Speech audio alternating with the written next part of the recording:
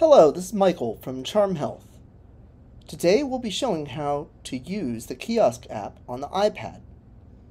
The Kiosk app is meant to help your patients answer questionnaires in the waiting room. This is not an app for patients to use on their own iPads.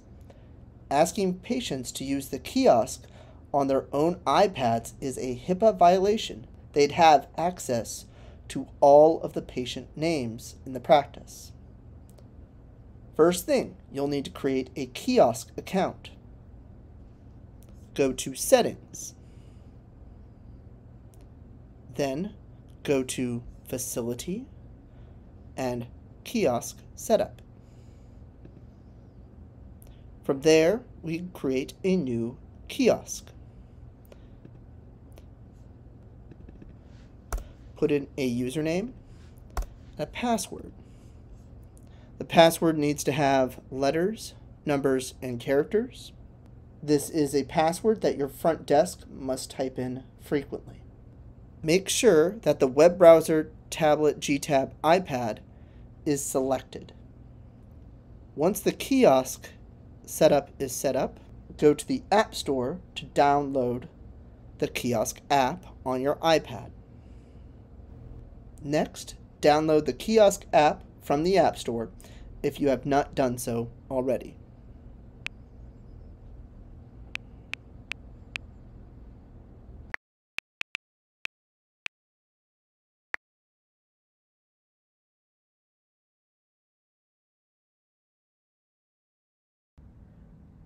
When you first open the app, it will ask for an email.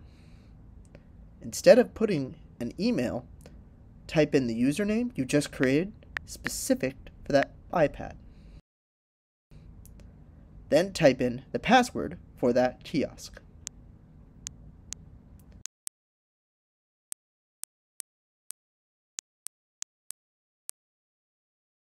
After logging in, you could search for the patient you want and select that patient. Choose the questionnaire you want for that patient.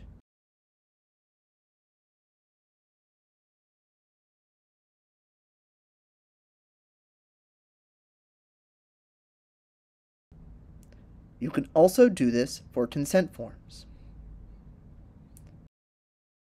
After selecting the questionnaire for the patient, click the Hand Over button so the patient can start filling out the questionnaire.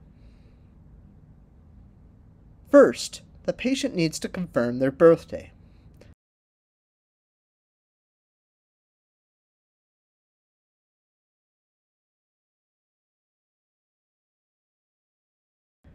Then they could update their contact details if necessary.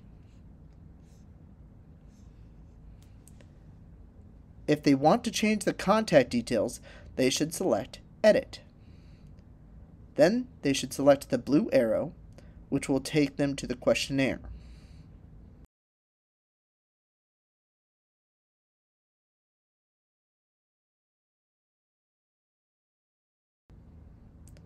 After they are done answering the questionnaire, the Kiosk app will be considered locked.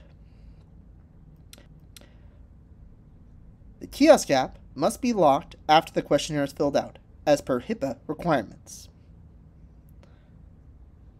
When the front desk needs another patient to answer the questionnaire in the office, they can unlock it with the Kiosk password and select the patient. Thank you for watching this video. For any help, please write an email to support@charmhealth.com. Follow us on social media for the latest updates.